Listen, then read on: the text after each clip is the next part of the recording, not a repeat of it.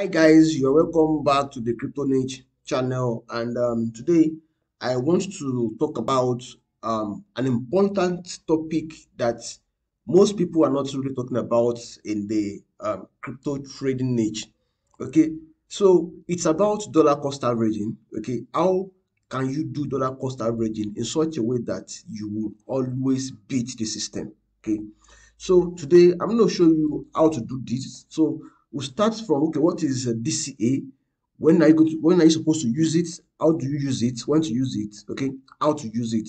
Then how to automate a dollar cost averaging strategy. So these are things I'm going to teach you today. So if you watch this tutorial to the end, then you will learn the effective way to do DCA and the kind of coins that you should be doing DCA on. All right. So don't forget to subscribe to the channel. Okay, every day, you've noticed this, every other day I upload a lot of valuable content on the YouTube channel. So you want to subscribe to the channel, turn on your notification button, and also invite your friends to the channel to learn and gain valuable information from the entire channel and the community. Okay, so don't forget to join us also on Telegram. Okay, so I'm going to be leaving the Telegram group link also.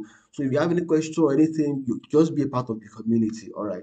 So going to this dollar cost averaging, it is not difficult. I think I wrote an article about it. Let me check medium.com. I read an article about it, dollar cost averaging. Let me check the stories, the published stories. Okay, so I'm going to leave a link to this article so that in case you want to explore more, it is really self-explanatory article, okay, about DCA.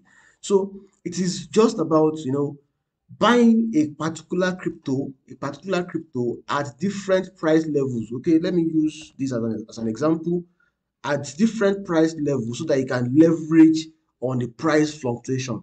A typical example of a coin that you want to DCA on is EOS. Okay, so but before I go into that, DCA is like you want to buy a particular coin at different price level, okay, at interval. So let's assume that you have like 1,000 USDT right now, and you want to DCA on EOS. Okay, so you keep buying consistently at different price level. Okay, so let me pull out a chart on TradingView so that I can have a better understanding of how it looks like. Okay, let me go to charts on TradingView. Then I'm going to go to, I'll search for, okay, USDT on Binance. What about KuCoin? Okay, on KuCoin, fine. So this is the chart for EOS. This is a 1 day chart for EOS. If you go back to 1 week time frame on EOS, then you have a clear view of what it is. Okay, so imagine someone who wants to do DCA on EOS. Okay, imagine that you were doing like monthly DCA on EOS. I did something like, probably bought at this point, this is the top, right? Then it got to this point, you bought also again, and at this point, then you're able to buy, you're able to buy the bottom. Okay, so by the time it moves to this point, then you should be able to make a reasonable profit from it, despite the fact that you're not waiting until it gets to this point. So if you had bought the top here, okay, let's say you bought the top around, let me use dots. Okay, let's say you bought the top around here, okay, then you will not be able to sell in profit until the price actually gets to like $12 per coin. Okay, so but if you are doing dollar cost averaging, then definitely you should have no cause for alarm. Now, how do you do dollar cost average effectively? Okay, I'm going to show you the best approach to it. So just stick around with me. Okay, I'm going to show you the best approach to it. Now, let's assume that you have $1,000. Okay, I think there is a DCA tool on, okay, dollar cost averaging, DCA tool. Yes, that we can use. Okay, let's try this. This is one of the most used DCA tool that you can find on the internet. Let me wait till this is completely loaded on my screen. So you see something like if you are doing DCA on BTC, for instance, okay, let me say, let's assume you want to do DCA on Bitcoin, Bitcoin, crypto. Let me go to crypto. All right. So you want to do DCA on Bitcoin. I know you want to leverage the price volatility of Bitcoin, and you've been doing DCA for a couple of, let me refresh this.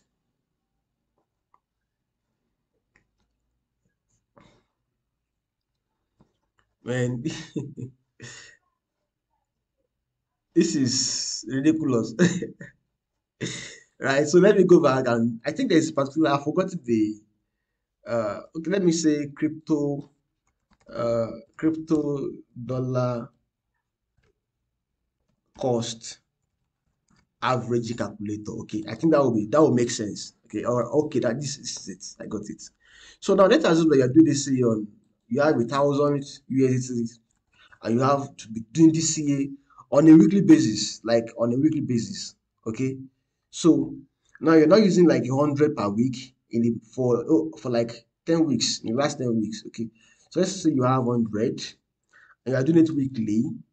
Okay, for like you're doing it weekly for 6 months. Okay, for 6 months per week will be 400. Okay, for 6 months will be like 2,400, right? So starting accumulate for 6 months, starting 6 months ago. So what would be your profits? Okay, so you see that you are still down like 11.38%. Okay, it's because you're not doing this CA correctly. Okay, there are other strategies. It's because we are static. We are doing it only 100. Okay, now let me now show you something on how to go about it. Where is it? Let me show you a strategy. When to do this CA really is when there is no best time to do this CA. That's the truth. Because as far as the asset is valuable and you have the mindset of holding for a long time, even if the market direction is going against you. So there is no best time to do DCA. Okay. But DCA is always interesting when the price of the particular asset you're trying to buy is dropping, like it's going downward. Okay, so because you are sure that if it should rise up again, if it should go up again, if there is an uptrend, then you'll be able to make something out of it. Okay, so here is how to go about it. This was, if I'm going to be doing this CA on a particular coin for the next couple of weeks, this is what I'm going to do. Let me show you now. So let's say I have like 1,000 USDT for DCA. Okay, so I'm going to do this. I'm going to buy, first buy, I'm going to be buying at 100. Second buy, I'm going to be buying at 150. Third buy, I'm going to buy at 200. Fourth is going to be like 250. Okay. The way this one works is that, you are buying more at cheaper rates, buying more at cheaper rates. So you don't even need to wait for a significant reversal, okay, for you to make reasonable profit out of it. Okay. So that is one strategy. Okay, that is if you are buying it manually. But if you are buying it like you're using a bot to buy it, which I'm going to show you now, then it's different entirely. So when you come here, okay, let's say we are using US, and this is, let me go to the weekly chart of US, weekly charts of US USDT. Okay, where is KuCoin? Okay, so let me click on KuCoin. Now we're giving it a set of instruction. Like, okay, every time, let's say the current price of EOS is at 4.48 right now. So you're not saying that every time EOS drops by 20%, you are buying it. So it is not, you're not programming the bot to be buying at time interval. You are telling it to buy at a particular percentage price drop. Do you understand it? So the risk is minimal. That's the truth. The risk is minimal because you are giving it a specific instruction. Okay. But if you are only buying based on time frame, like okay, every week or every day or every month, the risk is that you cannot say you cannot determine the percentage drop at which you want to buy. Now let's go to Bitsgap. They recently launched a bot on DCA. Okay, so I don't have any bot that is launched yet, so I'm going to be launching this one now. All my bots are closed for now. So let's launch a DCA bot, and this is how to go about it. So this is DCA bot. Okay, then you know, come here and click on accept after reading all of these terms. Okay, so we want to DCA on EOS USDT. There's a price gap here that needs to be filled. Can you see there's a price gap here? So now let's go now. So right now you cannot short, you can only long. Okay, you can only long right now. So we're gonna come here and say, okay, we want to our exchange is KuCoin, and we want to do this here on this. So we're gonna click on continue. So when you click on continue, let's say we want to be doing like 10 USDT. Okay, you cannot accept that 20 USDT per price movement. Okay, so at the current market price now, 20 USDT can only buy it 0.8877 US right now. Okay, so I would click on continue. You have two options. You can use indicator. If you're using indicator, okay, maybe you are using, maybe it is the indicator that will trigger the buy action. Okay, probably when it is at overbought or something, okay, then that is, you can even come here, and look for other indicators like RSI, stochastic, MACD, and all that. But I'm not using indicator for now, so I'm going to be using my own rule. I'm not dependent on indicator whatsoever. So I'm going to be using my own rule. So what I want to do now here is this. You can come here and click on settings if you want to use the price range. So I want to use a price range. So I want to have a maximum price range. Okay, let me use 3.0. That's a maximum. Okay, 3.0 is like 3.31% price increase from the current price that you are seeing here. So the minimum should be like 1.8. Yes. So 1.8 is like minus 20% down from where we are right now. Do you understand it? So, but now I'm not, I want the maximums to be like, okay, the maximums is 1.26. 26, okay, that's fine, 26. Then the minimum is this. Or let me make the maximum 20% and the minimum also 20%. That is minus 20% and also plus 20%. I think that will make sense. Let me use 0.8. That's much. What about 0.7? What about 0.75?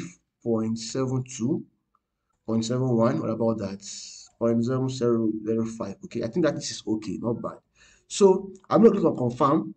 You can see the range. Just within the range of 20%, that is how it is able to work. I've given it an instruction. So the next thing I'm going to do is I'm going to click on continue. Continue. So I'm not using indicator right now. Okay. So I want to use price range. So let me go for the price range. I canceled that already. 2.72. Okay.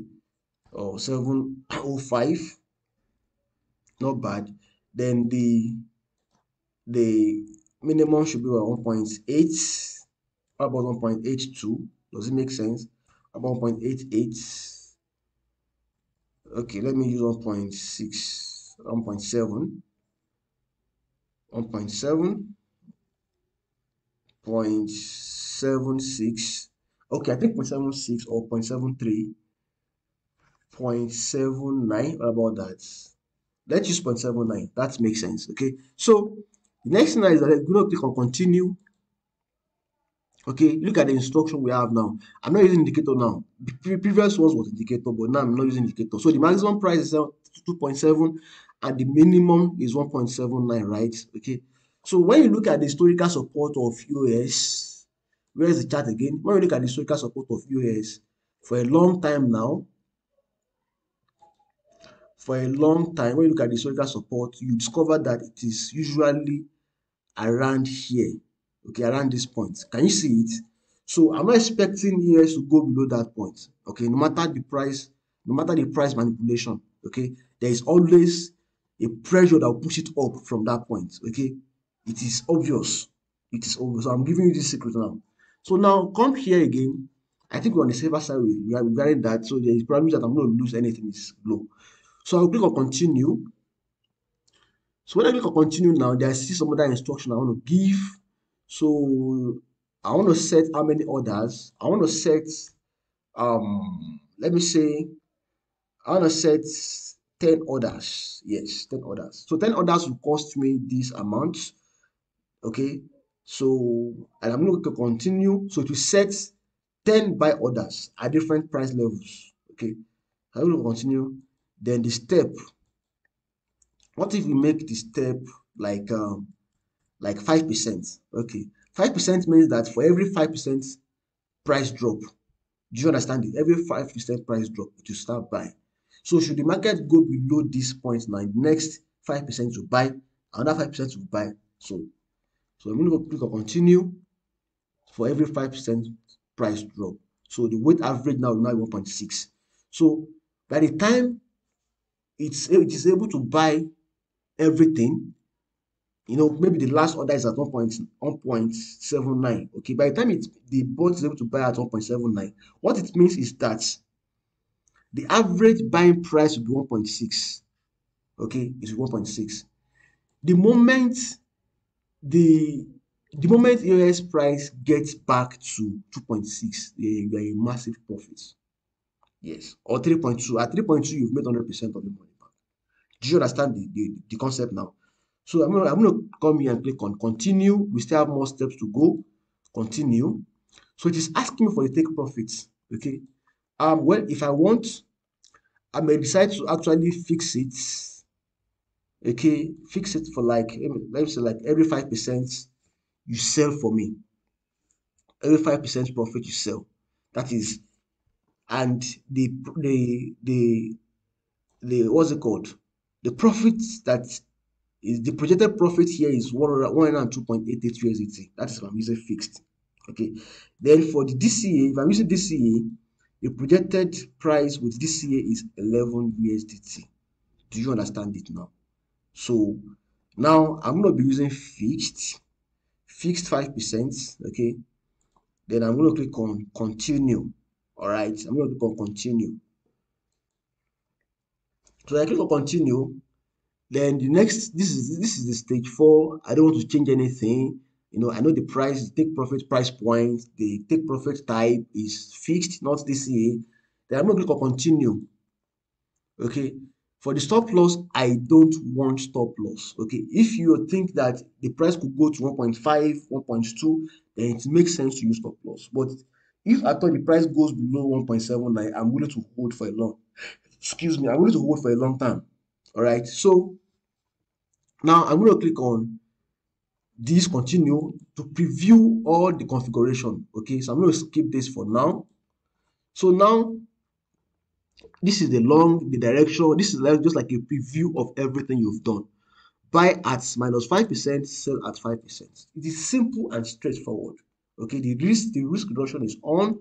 The percentage, I'm using percentage mode. Okay, and I'm only using 20 USDT per order, per buy order. Do you understand it now? Okay, so at this stage, I'm going to click on continue. Then it will place all the orders on my behalf. All the orders. Okay, so let's wait for the the order has been placed. Now he's now waiting for for the first buy order. All right, it has bought it. Okay, I'm at 0%. Okay, minus 0.01%. So I don't care whatever negative is. What I care about right now is the dollar cost averaging. Do you guys understand it now? It is the dollar cost averaging. That is the only thing that I care about right now. Okay. So if you like this tutorial, you enjoy it and you've learned something from it, I want you to give it a thumbs up. Okay, share with your friends. And if you have any question about everything I've taught you so far, leave me a comment down below. I'm going to answer it as fast as possible. Okay. So you can also join the community on Telegram. Okay, maybe you want to be a part of the community and have access to real-time updates. As far as the crypto industry is concerned. Okay, so you can join the community also. All right. Don't forget to subscribe to the channel and turn on that notification button so that you don't miss out of the subsequent updates on this channel. All right. So I'm going to see you guys in the next. Okay, let me click on done. I'm done with that. So I'm going to see you guys in the next tutorial. So bye for now.